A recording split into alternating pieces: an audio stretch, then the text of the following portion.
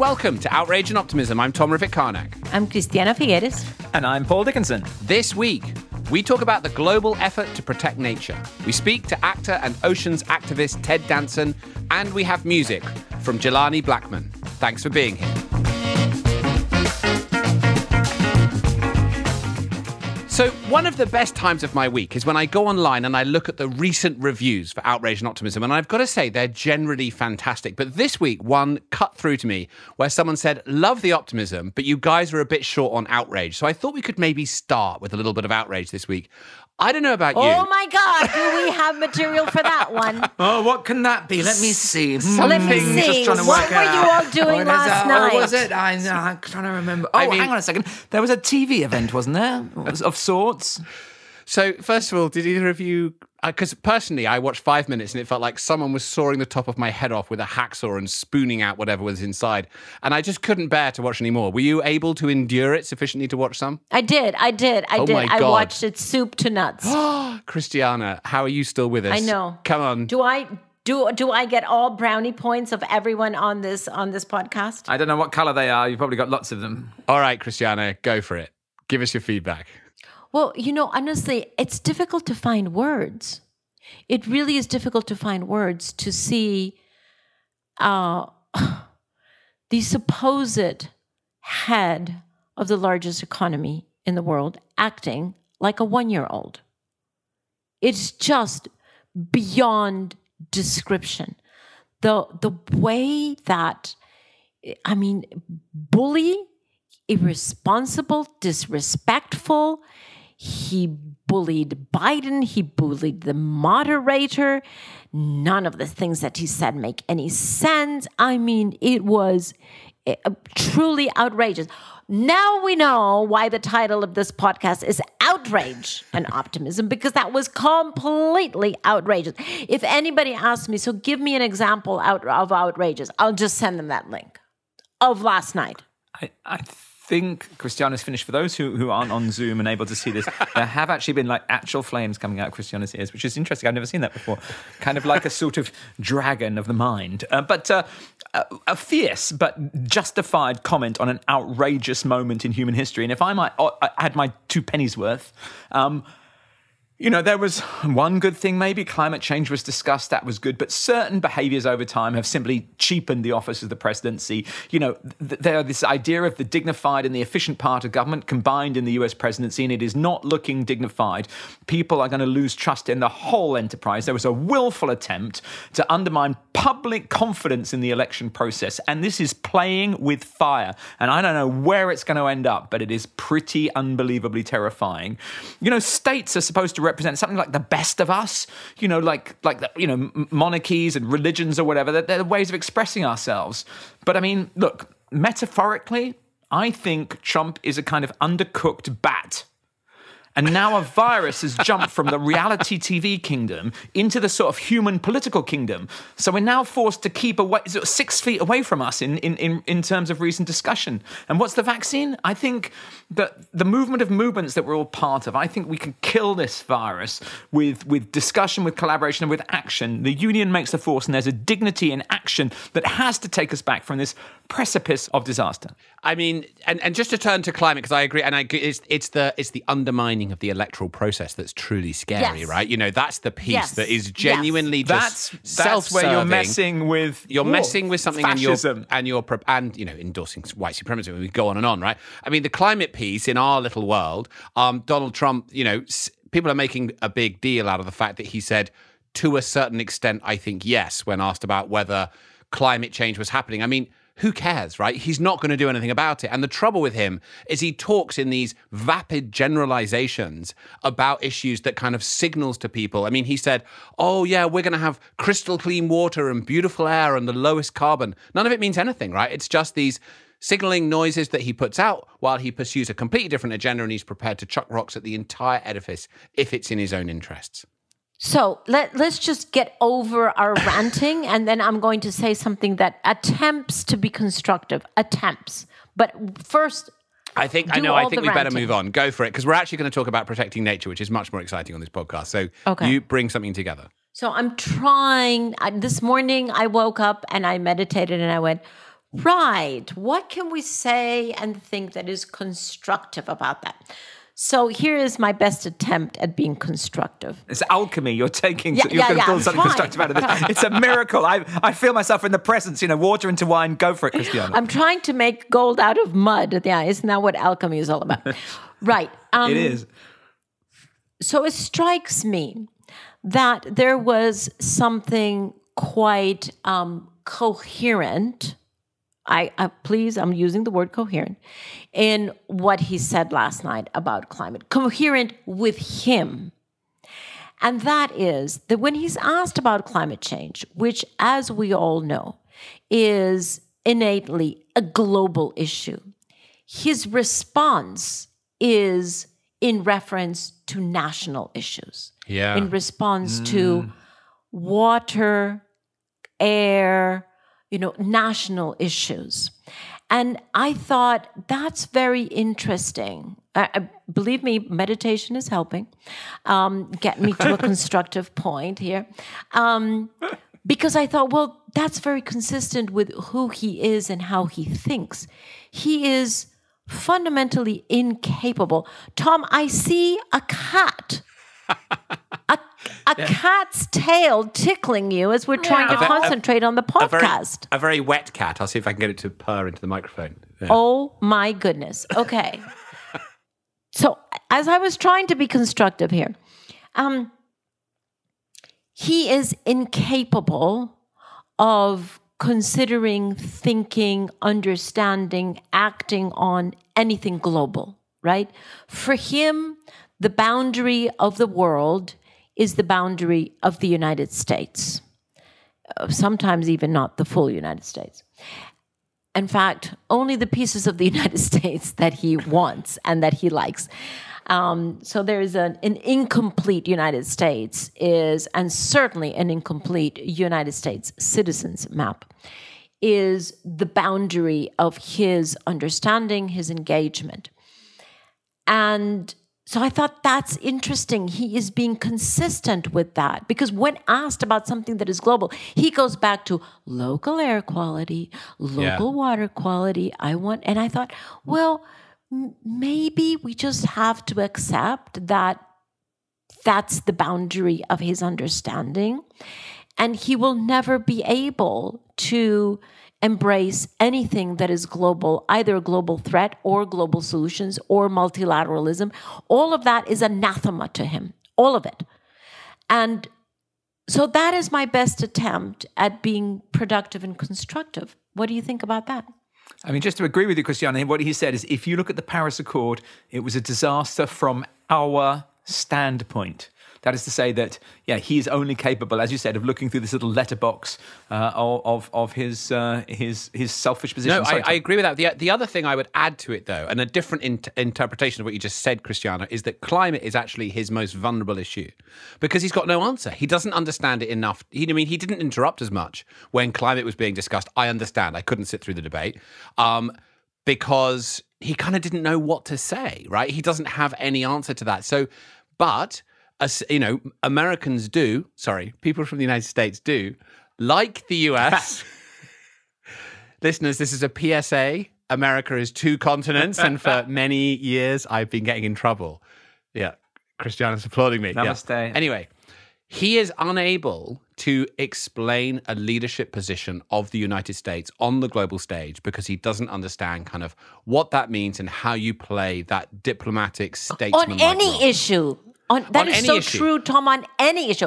Climate, human rights, nothing. He is completely incapable of acting, thinking, or, analyzing anything on a global stage. But, his brain gets to, the boundary of some states and some people in the United States, and that's where it drops off into a precipice. Yeah. Now, I'm not a pollster, right? But my understanding is that actually... people from the US do actually like the way that the US plays a global leadership role, the role that they have in the world. And so therefore, that kind of myopic focus on these different issues and that inability to have that statesman-like role, I would suggest is a vulnerable issue for him in the election. And God, I hope I'm right.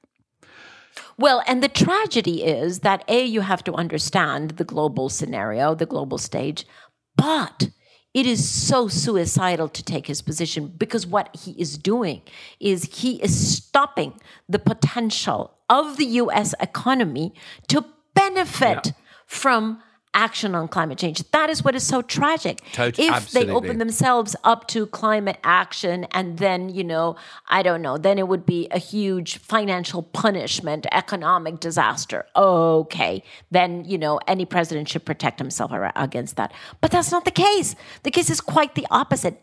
Climate action has been proven over and over and over again to actually benefit and strengthen national economies. So that's the tragedy there. Yeah. The other thing that benefits national economies? Protecting your natural environment. That's very clear as well. Yes, indeed. Yeah. Are we pivoting? Now, something else happened, and there are reasons for outrage and optimism caught within this. The Leaders' Pledge for Nature came out this week. It was launched on Monday ahead of the major UN summit on biodiversity, which is being hosted in New York right now. And that summit is working towards a kind of Paris-style global agreement on nature. There's actually now 69 leaders who've signed. Some very significant leaders, including the US and a range of others that we'll get into, didn't sign. But I know you guys probably have strong views about this. So who wants to kick off with what happened?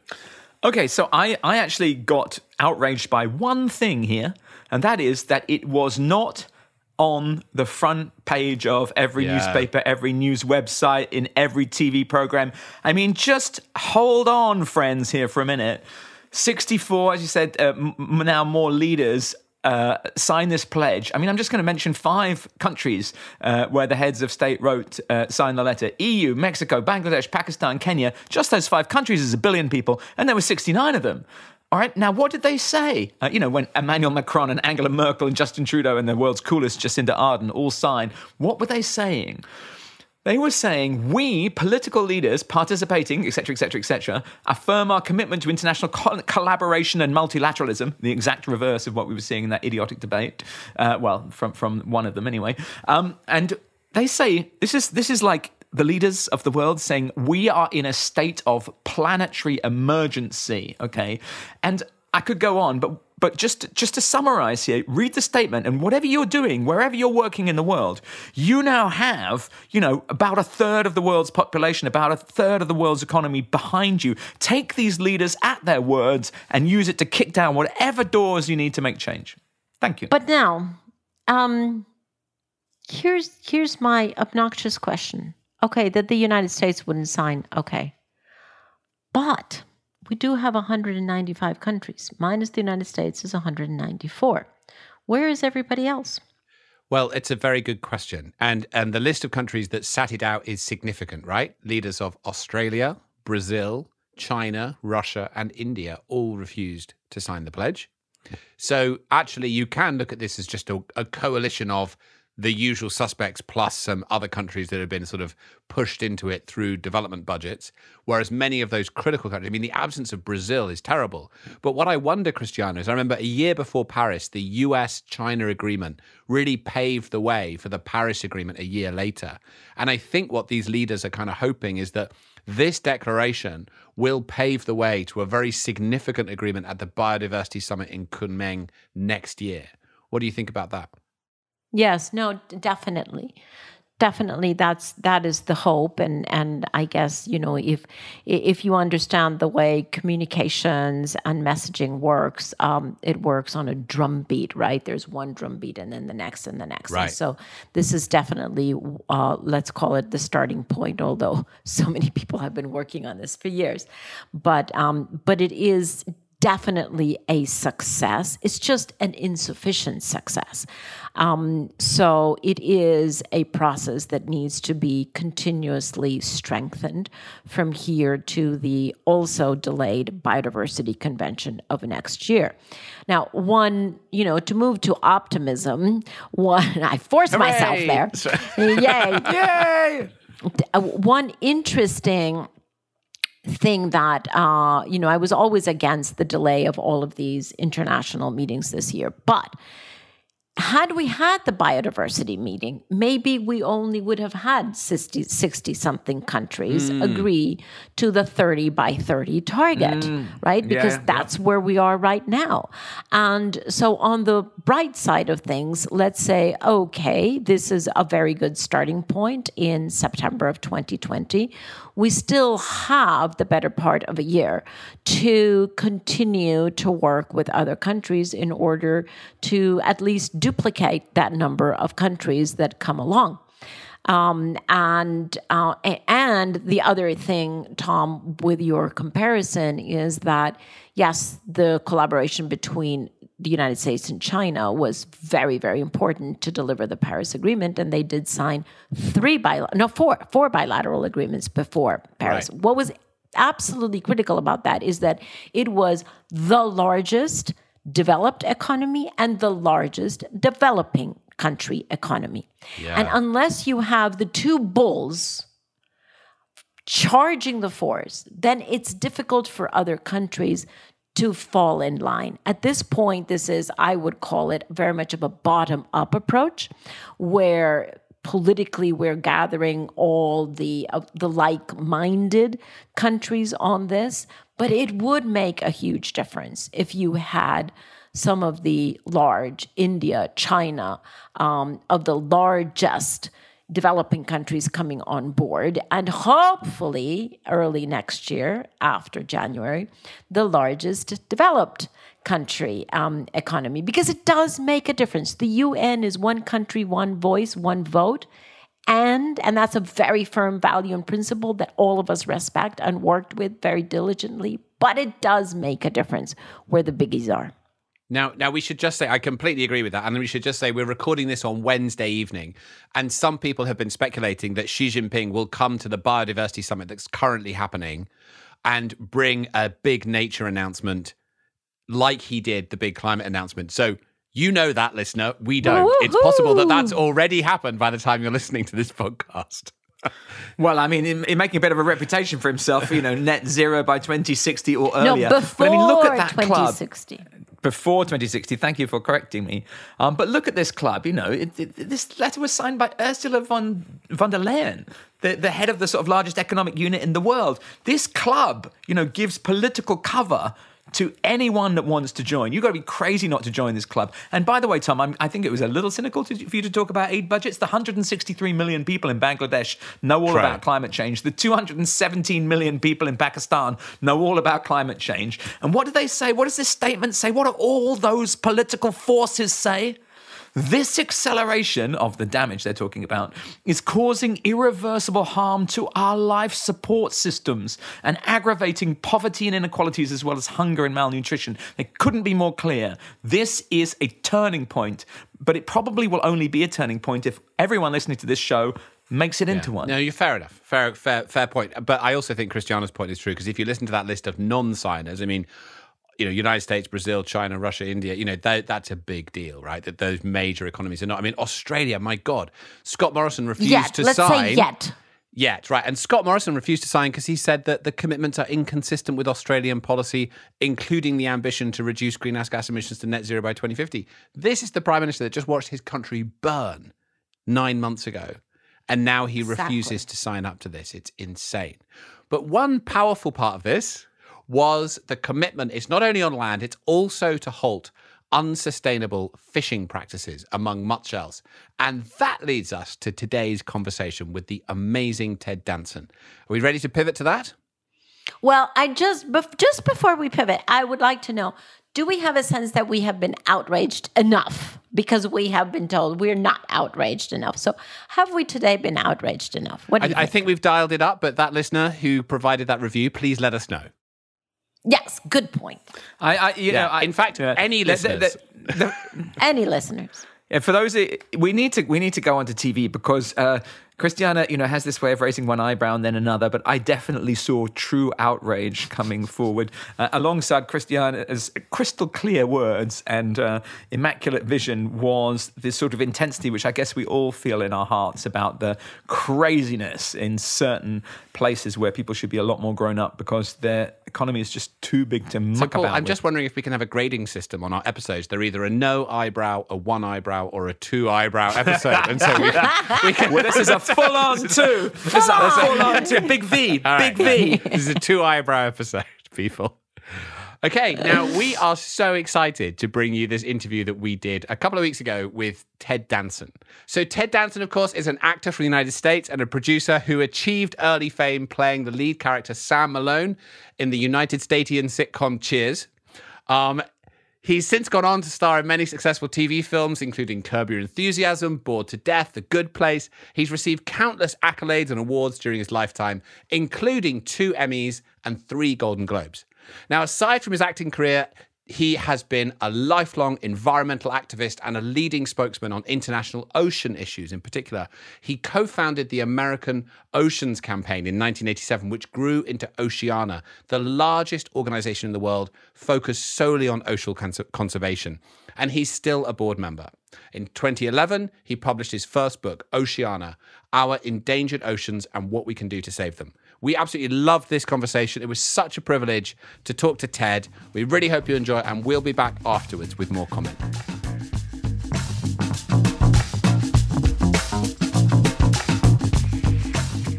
Ted, thank you so much for joining us on Outrage and Optimism.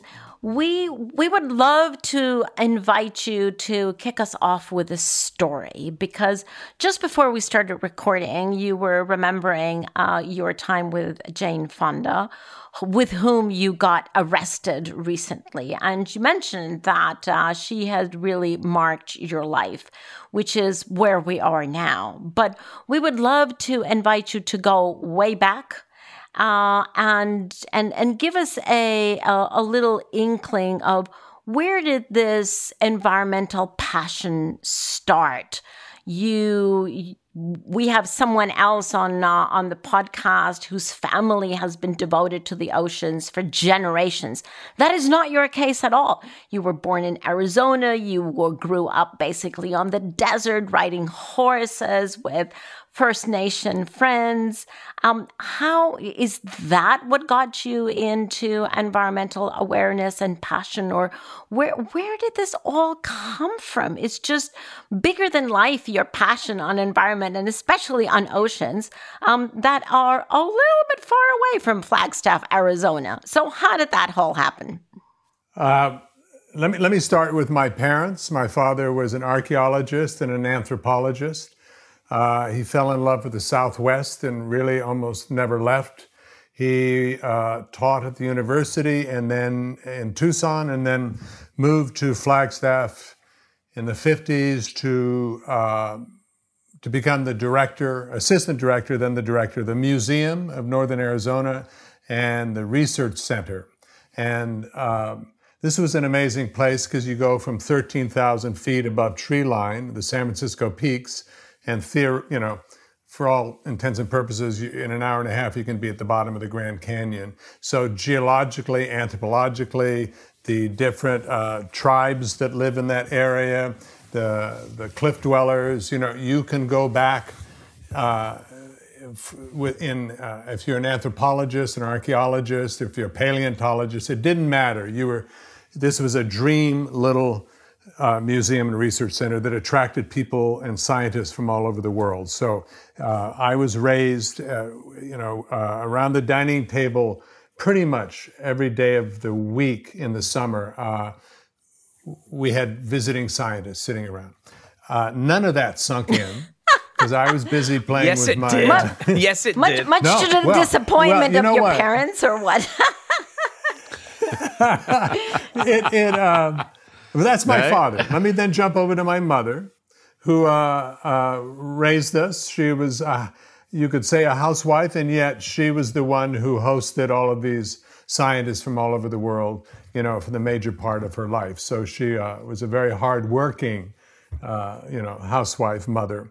But she, spiritual is a word that gets thrown around a lot. She was an Episcopalian, a churchgoer, later became a Catholic, and then even later after that, I think she moved into this really amazing spiritual place. And to me, that is kind of the foundation of those are the two pillars for me of two how you amazing approach pillars. the environment. Yes, you have to have science to lead the way because you want to get it right. You want to base it on facts, and you need the spirituality that brings your heart and the realization that we are all in this together, and we are indeed our brother's keepers, and we're all going to make it, or none of us are going to make it. So it was kind of a perfect thing that meanwhile, I'm sitting there riding horses with my Hopi friends and my Navajo friends and ranchers' sons and daughters and paying attention to nothing. Well, except you were exposed to different culture. No, it was amazing. I mean, I would literally be with my friend Raymond up in the Hopi mesas, running around the plazas where, they would, their dances were praying to their gods the same way, in the same place, on the same, packed earth for over 500 years. Wow. And we may have been playing, but and then I would go to church on Sunday. So I also got exposed to, there are many ways to pray to your God, to God. And many paths, one truth. Yes, thank you. Much better. So that was me. Then I went off, and clearly not the student. So off I went to Kent School for Boys in Connecticut, and then I went to Stanford because I so didn't really care about academics. It turned out that I tested really well because I found it amusing and fun. So I ended up at Stanford, and then I found acting, and then I'm rushing through this part. Then I went to LA. I got Cheers, and about 3 or 4 years later, they were paying me more money than they should have, and I started to think, wow, I better be responsible about this. And then I met a man named Robert Sulnick, who was an environmental lawyer, and we together, along with a group of people, stopped Occidental Petroleum from slant drilling into Santa Monica Bay. And we were fascinated by the conversation and the relationship we had. So we started something called American Oceans Campaign. So can I ask a little question there? You said you liked it. You said you liked each other's company, right? Yeah. But I mean, I bet you've met lots of people whose company you like. But it seems there's something about combining friendship with action. Is that fair? Or I just love that 100%. story. I've never been that guy that goes, "Hey, let's go have a beer and catch up." I'm married, and if it's not my wife, Mary, I'm not that interested unless it's around a project. Then I can't wait to hang out with you and figure something out. That's kind of if it's a roll up our sleeves chat and over a beer, that's fine. Yes. But not just over a beer doing nothing. Correct. Okay, I love it. Good. And we're all birds of a feather here. Yes. And to answer your question, why, I'm guessing first two things. It's the most fascinating conversation to me, oceans. You can talk about everything. You can talk about feeding the world, which we can talk about later because it is a perfect protein fish. You can talk about oil and energy. You can talk about, and have to, talk about climate change. You can talk about spirituality because we all are going to have to do this and get over our, aren't I the most amazing individual and it's my way or the highway kind of thinking. So to me, it's the most interesting conversation to have. And then I think on a kind of a psychological level, part of me is going, hey, Daddy, I'm an actor. Yes. I'm sitting at the kids' table. Yes. But I'm hanging around a lot of scientists, I've always, and doing a lot of good. Yeah. I've always been the guy who said to people coming up to me, thank you so much for watching Cheers. Now I'd like to introduce you to this marine biologist. She has this amazing thing to tell you. And that is my purpose. I love that. Yeah. So here I am. I love that. So Ted, that's fascinating because what I conclude from that is that you figured out that the oceans are an organizing principle for you and Whoa. for everything that you care about, right? Yeah. Organizing it's an organizing principle. That's big. That's well, huge. Isn't it? Because you're saying, it's about food, it's about pollution, or hopefully less pollution. It's about drilling, it's about energy, it's about temperature rise, it's coral reefs. I mean, it is just so many things. And so you use the oceans to communicate all the relationship between all of these different human endeavors and natural ecosystems, and they all belong together. Yes, and it really is. It's really a mirror. You can look at the oceans and you can see how we're doing on land. You can see everything we've done and aren't doing. So, yeah. No, I think of all the nations, all these little lines on the map, and we were talking to this wonderful astronaut, Jessica Meyer, and she was saying, like, from space, the nations aren't there. And then she also said, and the ocean is everywhere, and it's one ocean. Yeah, I mean, our job, I think, as people who love the environment and talking about climate change and oceans and all of that, you always bump into, how can people not believe in this? How can people not believe the science and all of that? So I think it's healthier to say, okay, what are we not doing right in our communications? I mean, I'm sure there's some people beyond reach, but, what are we not doing right? And so I always, besides all of the stuff that we were talking about that has the scientific and spiritual bent to this, I could make an argument about this whole conversation from your pocketbook's point of view. Yeah. From a financial jobs point of view. I can talk about it, we can talk about it from a social justice point of view. Yeah. So everything you want to do to make America better, do the right thing for the oceans, and you damn near will have to address all of those issues. So, well, let me ask a specific question about Oceana, if I may. I mean, there's a fantastic story about forming the leading kind of non-governmental organization, or I don't think we've ever found the right name for the plural sector or the third sector, but Oceana has been so effective over such a long time. And I even heard you talking about over your journey, like not throwing bricks, but becoming friends with oil company executives or whatever, and trying to find that middle ground. With your incredible experience, can I ask you, what do you think has been the way Oceana has made the greatest interventions, and what lessons there are for the thousands of activists that are listening to this show about how you can make change in the world? What are you really proud of having achieved with Oceana? I hope I'm going to answer this, but I will probably ramble a little bit. Oceana was started with Pew Foundation money, and they set up international foundations all over the world to participate, so that there was a $14 million budget kind of right off the bat. And because the thought was... Not a bad start. Not a bad start. But the reason was... You're going to make many NGOs very jealous about that little piece of information. I know. No, it was earned, but please, sorry, Ted, carry on. But the point was, we're not going to be able to be a membership organization which takes so much time to set up and costs so much to bring back that dollar. You have to spend so many dollars, that the crises facing the ocean are so urgent that was the thought behind jump-starting it with that kind of money. And we've moved past that and beyond that. We no longer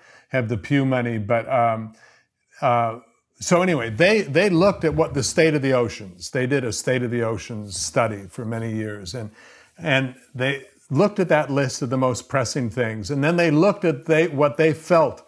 I should say we felt, because I joined early on, we felt we could make a difference. We didn't want to just educate and take a swing at things or jump up and down or throw bricks. We wanted to change policy to put more, it turned out to put more fish in the ocean, because the most pressing thing, it turned out, was overfishing. There was a study by Daniel Pauly from the British Columbia, University of British Columbia, that mid-80s, 87, fisheries around the world were starting to decline. More and more boats going out with more and more sophisticated equipment that could, point to that fish over there, and yet they were coming back with fewer and fewer fish. We were literally overfishing our oceans. And over the years, we found out why and had programs addressing that. But it was all based on putting more fish in the ocean. And you then have to do all of the things that you would have to do just to preserve biodiversity, you have to do to put more fish in the ocean. And you have to approach it from all these different ways. But that was the organizing principle for Oceana, was change policy. Do not, we will have 3 or 4 or 5 or 6 campaigns that deal with oceans, that deal with putting more fish in the ocean. We're not going to scoot over here and we're not going to be opportunistic. We're going to focus on what we think we can do to make a difference.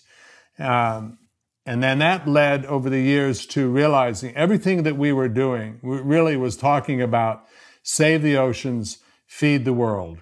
If you do those 3 things, stop destroying habitat, stop, overfishing to the point where, and wasteful fishing where you throw overboard dead or dying 1/3 of the world catch because it's not your fish, or it's too small, or the nets are so indiscriminate. And if you use science to set the quota for how many fish you can take out and still be viable, then you could, if you can quantify fish this way, you could provide 1 billion fish meals a day sustainably to the world.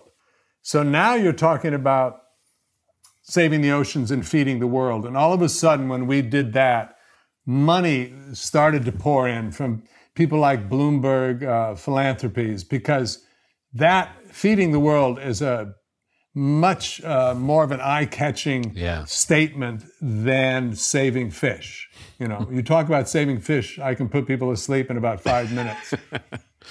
You should hear us talk about greenhouse gas emissions. That's quite good as well at doing that. Yeah, that's right. Yeah, exactly. When we get into numbers. Ted, I can totally see that policy changes are really critical to reducing or eliminating overfishing. That link is very evident to me. Now, these days, overfishing is as important in people's attention as plastic in the oceans, or differently said, plastics in the oceans has risen as a topic of attention quite precipitously. I would love to hear you explain, if you believe, and if not, whichever way, that policy changes can be equally effective with ocean plastics as they are with overfishing. Are they? Yes, we believe that. For me, talking about plastics then comes under the category of climate change, greenhouse gases. It comes under petroleum products. And so it's kind of the same conversation. But let's just talk about plastics for a minute, because, we all see the pictures, and it's sad and fearful. There's so much plastic in the oceans now.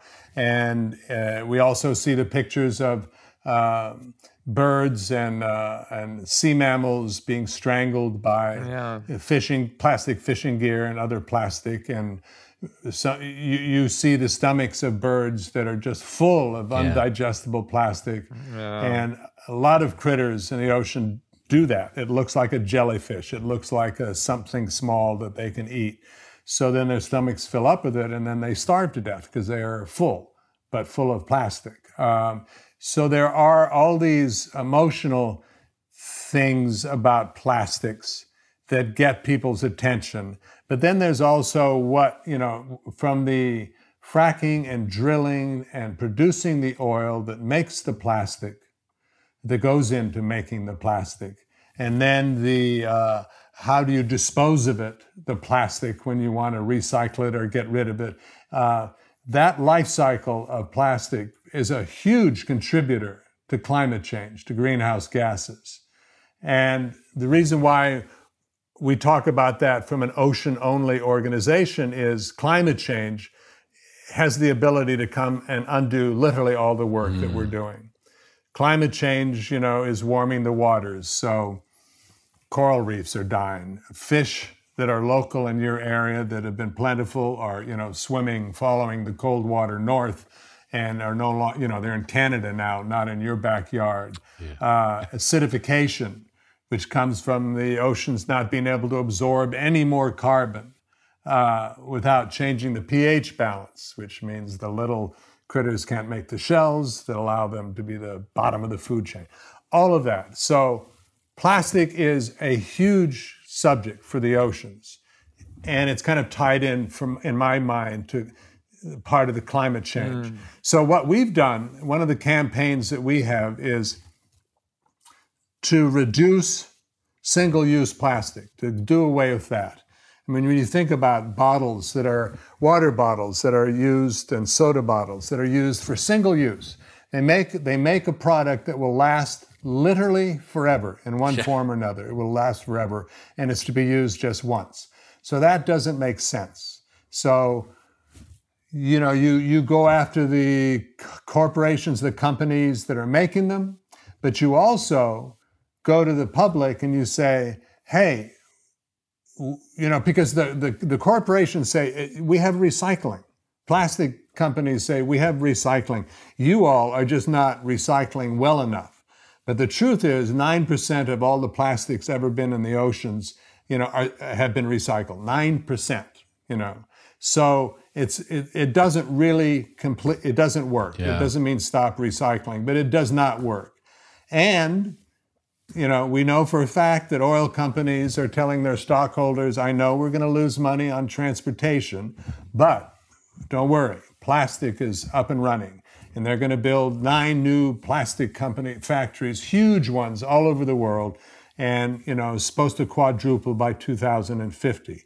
So this is a huge problem. So anyway, back to public, here's what people can do and what they deserve. Give us a plastic-free option. When I walk into a store, I should be able to say, actually, I don't want any plastic. Or Amazon, please don't use plastic in shipping me what I need during this day of COVID. They need to give us options, because when you do a survey, which Oceana did to Amazon customers, 86% of them are worried about the amount of plastic and want to be able to have that plastic-free choice. Wow. So it's about trying to change minds, and it's going to be big. All these problems are huge, but but we have to. Yeah. We literally have to, and that's one way. And no, that's so interesting. And that piece about changing minds is I think so fascinating, because you're right, there has to be a policy solution to all of these different challenges, and we have to push for that. We need to find the pathway to it. But the piece that we've never really cracked, I think, in climate change, and I think this might be true for oceans as well, is, the historical abuses that we have visited upon our world are the outcome of our cultural assumptions and our norms around our role in the world, right? And you can make historical arguments for what that looks like and why that might be the case. And we now need to make a kind of cultural transformation about how we see the world and our role in it that might be realistically expected to take a couple of generations, and we've got to do it in 10 years. So that transformation is quite exciting and quite overwhelming. And it feels now, particularly in this age of COVID, that we've moved into a phase where everything's changing and everything's possible. So it could reform in this positive way, and it could also sort of start to fall apart really quickly. Well, yeah, I mean, politics, who knows? People's, we're all, full of human foibles, including selfishness and greed. Yeah. We're all, we're a mixed bag. Of course. Can we evolve it? Can we evolve in time? Yeah. Can politics gather around, and can we, be smart and think about science? All of that is up for grabs. But here's what's not up for grabs. Yeah. A virus. Right. That's shut down the world. Right. Shut it down. Yeah. And that is, I don't know that I can prove it, but you do know that it's connected to climate change. Yeah. You do know that more of this is coming our way, because everything is moving towards the equator or north, things that we haven't dealt with before because of climate change is going to come into our, sphere. The climate change is not going away. We can argue, we can shake fists, but this is coming our way. I think that hopefully we will have learned our lessons that.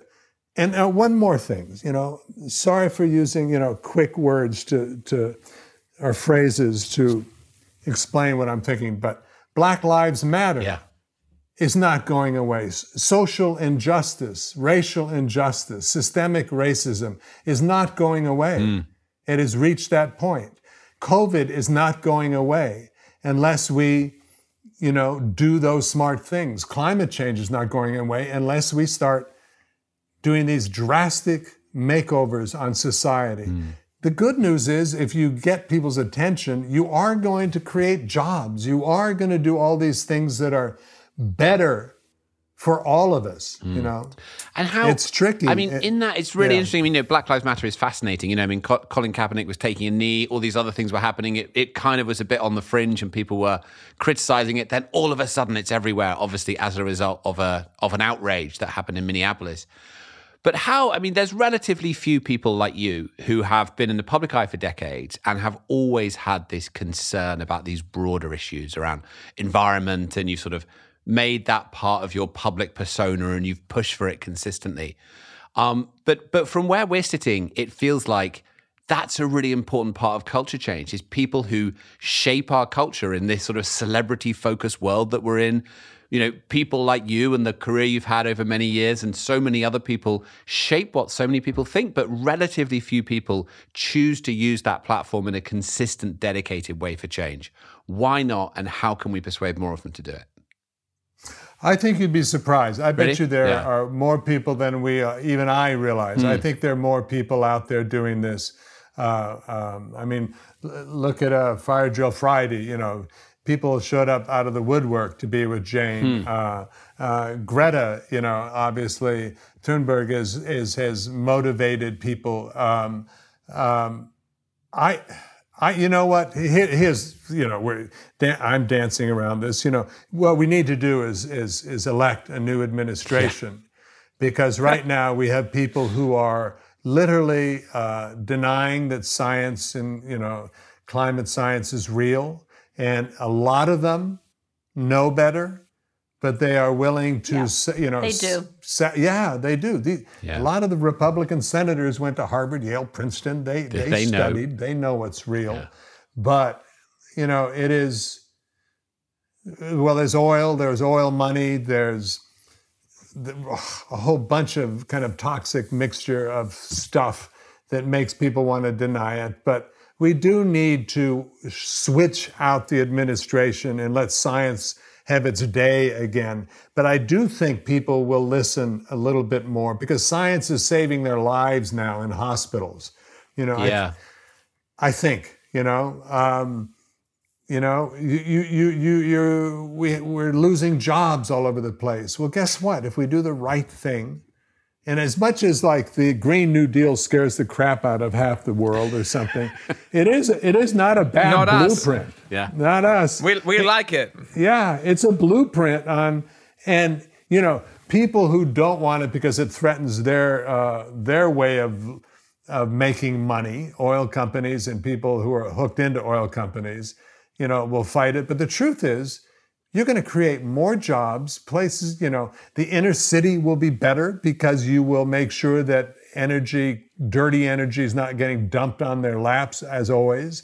You can make sure the jobs go to those parts of the world, including the Rust Belt and including, West Virginia,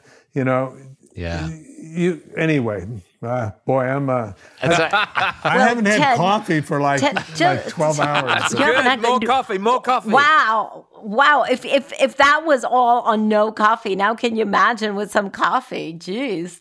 Well, Ted, in the last few minutes, you've gone through an amazing array of issues that make you angry and outraged, and an amazing array of issues and facts for which we can be grateful and quite excited. And that's basically the reality, right? That's why our podcast is called Outrage and Optimism, because we feel we should and we are still intensely outraged about many things that haven't happened yet. And we're optimistic about how much is happening and how much more can happen. So at the end of every conversation, we ask our guests to place themselves in this spectrum. Where are you as such a long-term activist with all the changes that you've already seen? But being fully aware of how much more we have to do.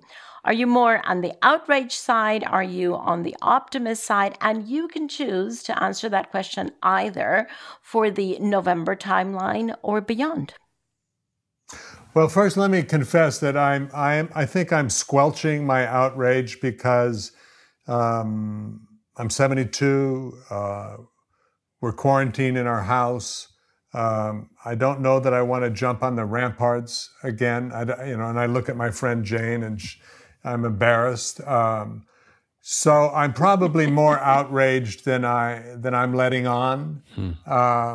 But here's how I feel about outrage. I think yes, but quickly, yes, absolutely.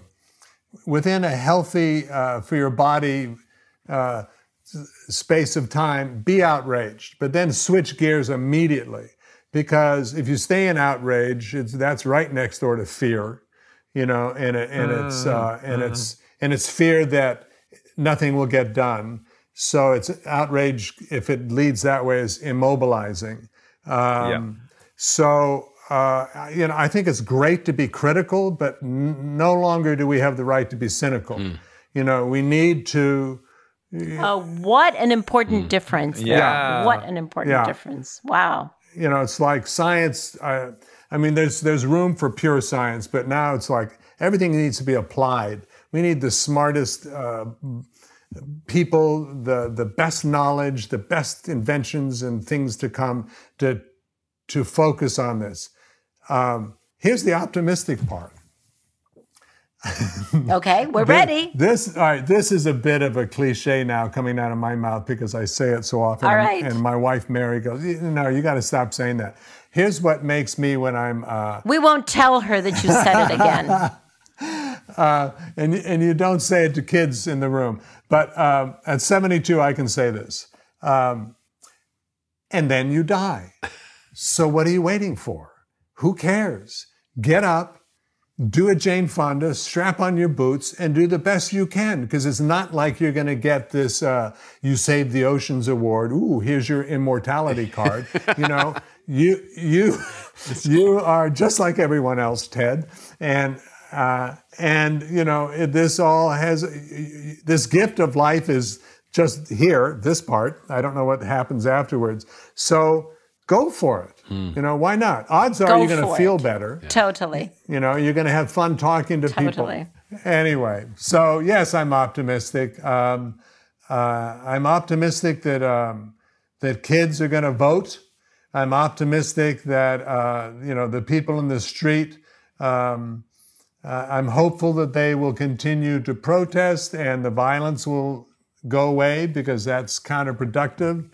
I'm hopeful that people are listening to Greta, and the Gretas of the world are going, wait, this is our world? Yep, it is theirs. I'm hopeful that technology, can I just do a quick technology thing?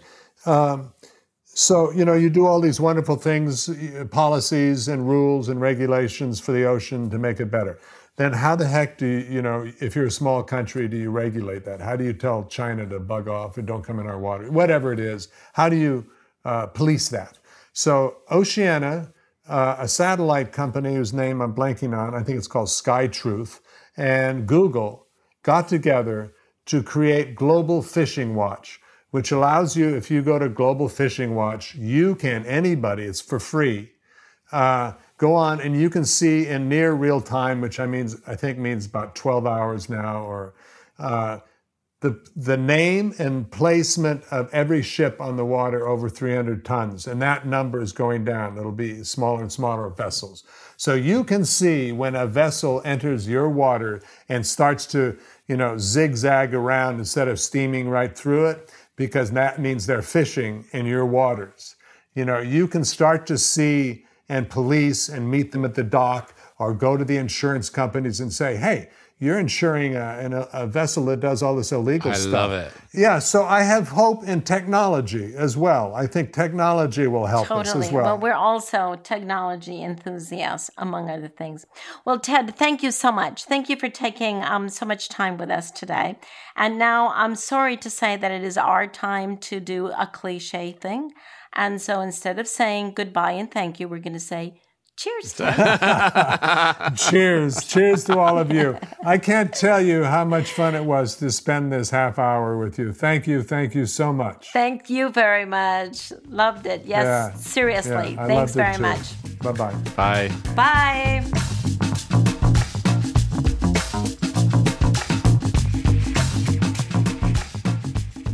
That was so amazing to get a chance to sit down with Ted Danson. What a legend. What did you guys leave that conversation with? Just at the very beginning when he was speaking about his childhood, I was really taken by how in his childhood through his father, he was exposed to science, although he says it didn't penetrate him. He was exposed to spirituality through his mother, although he says he didn't pay any attention to it. And then through his own friends, exposed to indigenous and Aboriginal wisdom. And I thought, what a fantastic childhood to have had, because commonly we think of science, spirituality, and indigenous wisdom as sort of being in very different spaces and mutually exclusive of each other. And they're not, right? And the fact that he draws from all three of them now in his adulthood, and so beautifully, I think, weaves them together in the way that he sees the world and in his environmental activism. I just thought it's so beautiful, because we have this conversation constantly about, is it nature, is it nurture that determines personality, right? And it does seem like here we have a beautiful example of both coming together for him to have this beautifully integrated view on life. And that was beautifully put. I picked on exactly the same thing, this notion of science and spirituality, or let's call it the mind or facts, but combined with the heart. And it's putting those two together that is the sort of essence of any kind of effective action. And I also loved him talking about how sort of friendship and action were together. What is it? Lovely phrase. He said, he's not that interested in just kind of meeting people to kind of go for a beer or something. But he says, around a specific project, I can't wait to hang out with you. Yeah. And I've mentioned this before, Brian Eno's idea of not genius, but scenius. This idea that there's a whole kind of scene where people are looking after each other. There are different people contributing in different ways. And ideas take root and people try them out. And I think that's one of the things I think so excited about the community that's building around Outrage and Optimism, in fact, is that when work is play for mortal stakes, that's the thing that I thought that he exemplified so beautifully. Yeah, it's really interesting you say that, actually, because the thing I picked up was when he said, it was just a throwaway line at the end, he said, it's great to be critical, but we no longer have the right to be cynical. And I think that really captures where we are in the world. And I thought it also was a comment on him.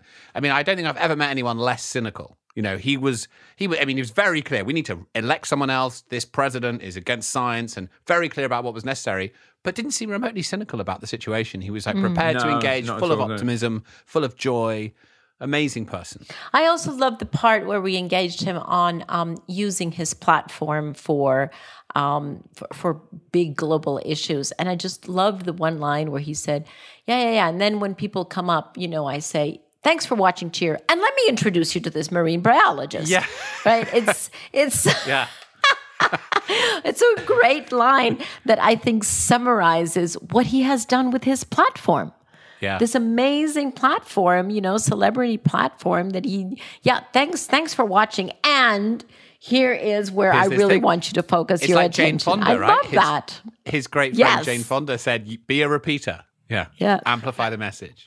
And what was it that Jane Fonda said? She was at this event and Joaquin Phoenix was there and he just won the Oscar or whatever. And then, you know, he said, "Hi, I'm Joaquin Phoenix and I'd like to introduce this person who is, you know, the person at the heart of the matter, whether it's a witness or an indigenous person or a scientific expert or whoever it was." And it's just another dimension to fame. Yeah.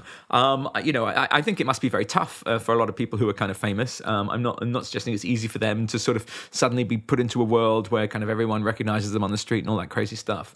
But what I would say is that there's such a latent potential there for people with that platform to make such a significant intervention in everything that needs to be done on climate change and the whole broader sustainability crisis. I'm just waiting for the A-listers now to phone me, and I'm ready to take their call and help them.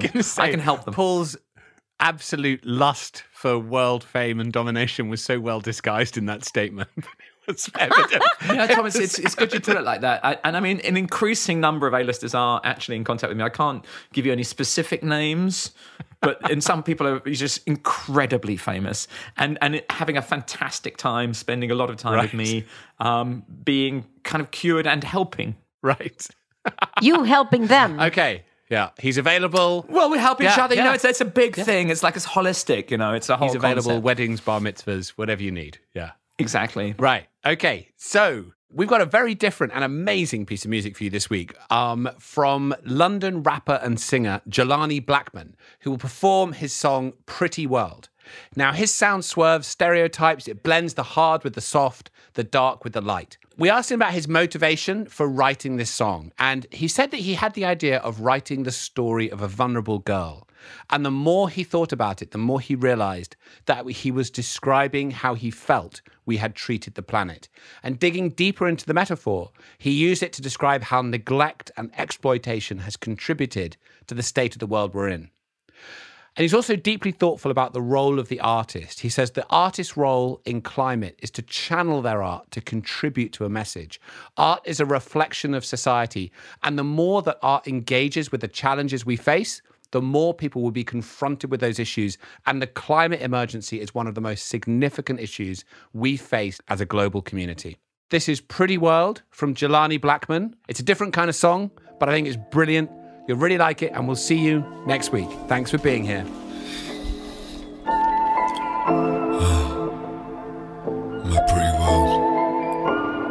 I wish I could have done more. Yo, I remember you were chilling in my living room. Green hair, brown skin, just a skinny you. Well, I was 13, but you felt older. Eyes move like the ocean's icy blue. You ate my mum's meal like prison food. Starving, isolated, little bruised. Didn't know that the cuts run so much deeper. It was just foundation on your wounds.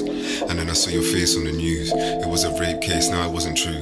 Tell me that it wasn't true, I'm falling for you. But you ran out the house and put on my shoes. I called out, come back, but you didn't. Couldn't catch up, I felt like a villain. Since then I've been wondering how you're living. Still just wanna find you, that's the mission. You're beautiful, I let you down. Turn around and turn around. I hope that you can hear me now. You were lost, the one you found. You're beautiful, I let you down. You turn around and turn around. I hope that you can hear me now. You were lost, you don't know how you got here. Just days in the trap where you're lying on your back, just waiting for a slap, but you're not scared. Thinking back when you used to have long hair. Now it's all coming out from sickness. How come you can never find a witness? Hotel old man boasts of his bigness. Don't even flinch, you're numb to the inches. Oily fingers take your flippers, put one in your mouth and you choke and he smells like citrus. Hands round your throat, mouth open for the mixtures. He says he's gonna take pictures. You say no, he says he don't like bitches. Just spills and drills and lynches. Pinches your cheeks to face his eyes, they look tinted, dark, pinned down so hard. It's you're beautiful, I let you down. You turn around and turn around. I hope that you can hear me now. You were lost, the one you found. You're beautiful, I let you down.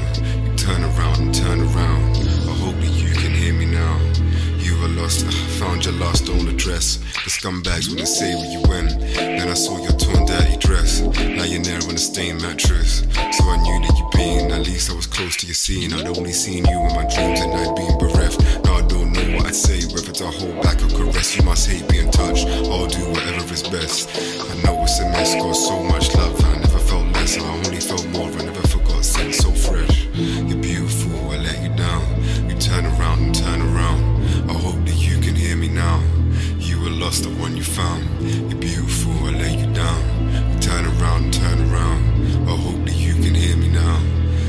lost the one you found. Searching with the rain pouring. I saw your phone distorting down an alleyway, and I ran with my heart all in. I'm sure I heard you calling, stopped walking and ran, just fearing what I might do. Who might be coming for you, but I couldn't miss this chance to lose. Was so hard trying to keep track of your moves. In the street lights, flicker lights, strobes, he flew.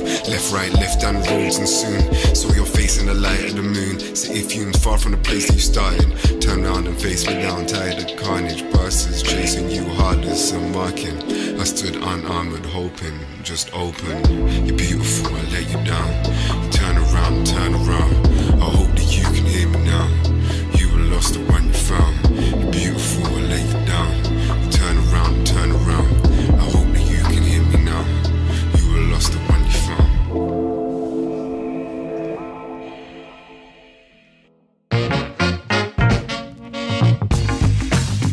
Hey everyone, this is Nolan covering for Clay while he's on holiday. He'll be back next week. Wow, that was a great episode to hear. I'm here in the US, and it was a week of frustration and outrage, I have to say. So it was very helpful to hear from Ted Danson this week, to hear about his story, his optimism, and his hope for the future. That track by Jelani Blackman, Pretty World, was amazing. You can check out more about his music by clicking on the show notes, and I would encourage everyone to check him out freestyling on a Fire in the Booth episode on his YouTube channel. It's pretty great. All right, so here's the credits. Outrage and Optimism is a Global Optimism production and is produced this week by Nolan Rossi. Our executive producer is Marina Mencila-Haman. Thanks to the entire Global Optimism team, Sarah Law, Katie Bradford, Laura Richardson, Sophie McDonald, Freya Newman, Sarah Thomas, Sharon Johnson, and John Ward. Our hosts are Tom Rivikarnik, Christiana Figueres, and Paul Dickinson. Thanks to our guest today, Ted Danson, and to Carolina and Amanda from Ted's team for helping us set that up. Thanks to Tracy Schaefer, and a special thank you to a guest appearance by Tom's cat in this episode. You can find us online at Global Optimism on Instagram, Twitter, Facebook, and LinkedIn. Take some time today and rate us and review us on Apple Podcasts or wherever you listen to podcasts, and let us know if there was enough outrage in this episode for you. Clay will be back with you next week. It's been a pleasure filling in. Please subscribe, and we'll see you next week.